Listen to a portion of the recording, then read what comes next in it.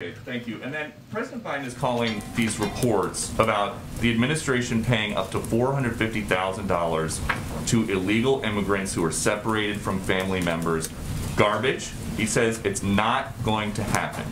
But the ACLU says that it is. So who is right? Wait, are you talking about the question you asked him yesterday? Yes.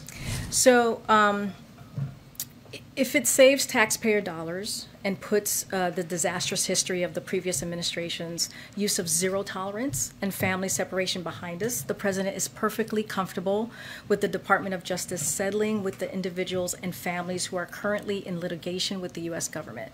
You know, DOJ can obviously speak more to that process. The president what he was reacting to was the dollar figure that was mentioned, that you mentioned to him yesterday. As press accounts to date indicate, there's been press accounts on this, DOJ made clear to the plaintiffs that the reported figures are higher than anywhere that a settlement can land. Again, this is something that the Department of Justice can speak to. I do not have anything more to add to this. But if he's not okay with $450,000, how much money is he okay giving? This is again, Peter, this is something that the Department of Justice is going to handle. I just laid out what he was thinking and how the process was moving forward. The DOJ will talk to the specifics of this. And so what changed then from yesterday? You're saying that he would be perfectly comfortable settling with these families who broke the law to come here, but yesterday he said that's not going to happen. First of all, let's remember how we got here, how we got to a place where we're dealing with families being separated.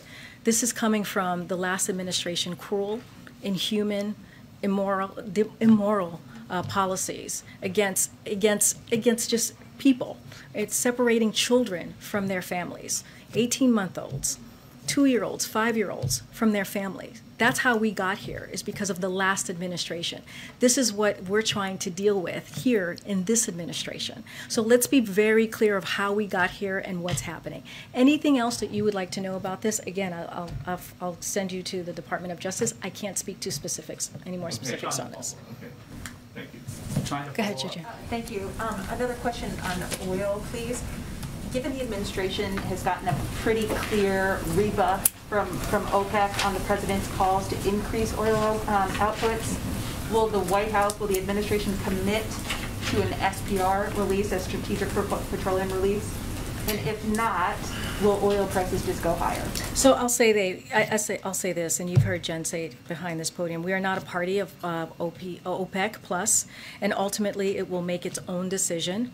As you remember, we engaged with relevant OPEC Plus members a few months ago as well, urging a compromise solution to allow proposed production increases to move forward, which they did, but more can be done. Now is the time for majority country producers to stabilize energy prices and ensure high prices do not hamstring the current global economic recovery. As we have said, we've been in conversation with energy consumer countries, and we will consider the full range of tools at our disposal to bolster resilience and public confidence. That includes an SPR release? I don't have anything specifics, but we are going to use every tool at our disposal to make sure that we address this. And does this show the limits of American influence on some of the U.S. allies? Because obviously the administration put a lot of pressure on some of these oil-producing countries, Saudi Arabia, the UAE, Kuwait.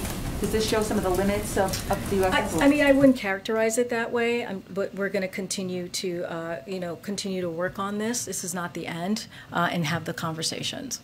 Trying to follow up.